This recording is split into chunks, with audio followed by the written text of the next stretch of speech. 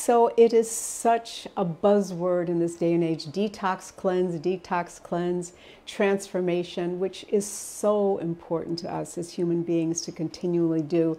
I'm often asked, Karyn, how have you done this for 50 years? Well, even though I eat 100% plant-based, 99.9% raw food, I still detox and cleanse my body a minimum of 4 times a year.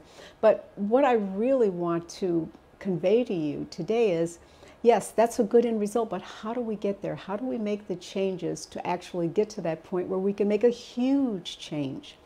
And so much of that comes with going a little against what we're comfortable with in ourselves, because I'm talking about making yourself number one.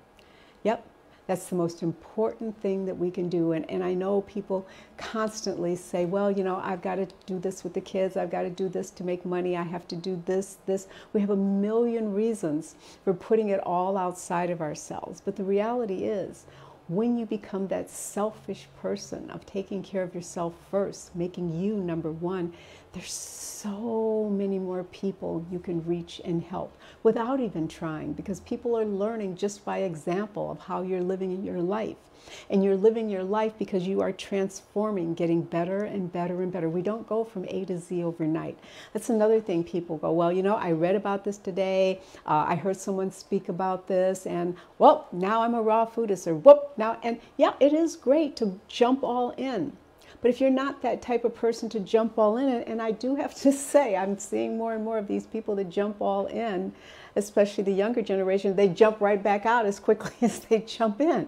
You know, oh, I'm a raw foodist now forever and ever and ever. But the point of my story here today is allowing yourself the bridges, knowing that you don't necessarily go from A to Z overnight. I don't know any other thing in your lives that you just pick up a book and it's done. You hear one speaker and it's done. You know, you read one math book and now you're a mathematician.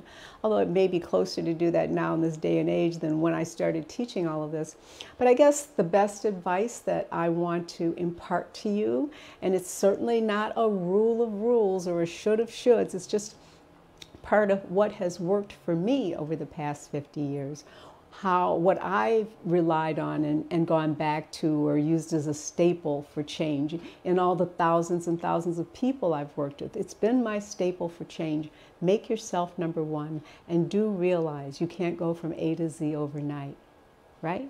It's a process. Everything is a process. So remember that if you don't take care of your body, the most magnificent machine you'll ever be given, where are you going to live?